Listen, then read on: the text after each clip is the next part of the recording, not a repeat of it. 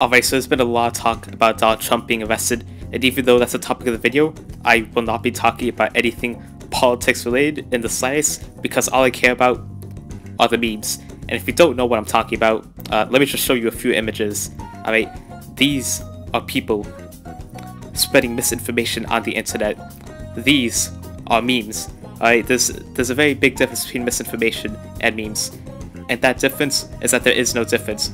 All these people saying, oh shoot, Donald Trump got arrested, it doesn't matter if they're spreading misinformation if you call it a meme, and that's why I'm analyzing them today.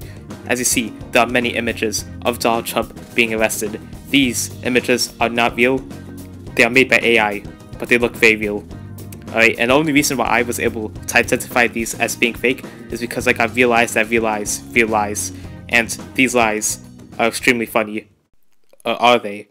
I have not had a single semblance of a chuckle since I started recording this video. The more I look at Donald Trump being chased by the police, the less I feel like laughing. Heck, I'd say I have lost laughter more than I have gained since seeing these memes.